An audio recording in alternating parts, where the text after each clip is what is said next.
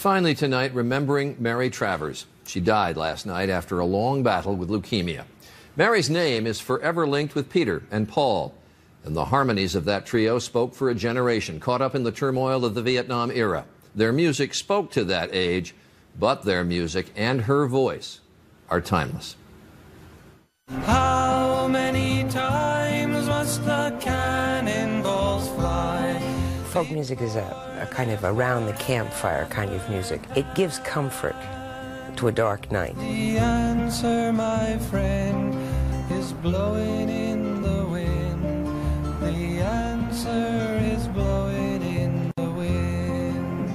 Ride a hammer in the morning, ride a hammer in the evening, all of his life. Folk singers know about the complex issues of Vietnam. Like most people, we only know what we feel in our hearts.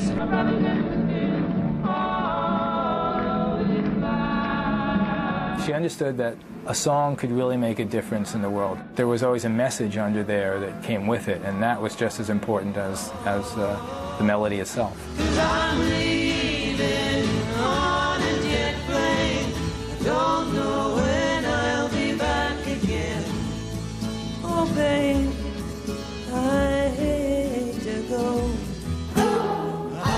The magic dragon lived by the sea, and protected me on a mist in a land called Honolulu. Where have all the flowers gone? Long time passing. Where have all the flowers gone? Long time ago. Where have all... Her music remains. And that is World News for this Thursday. I'm Charlie Gibson, and I hope you had a good day. For all of us at ABC News, have a good night.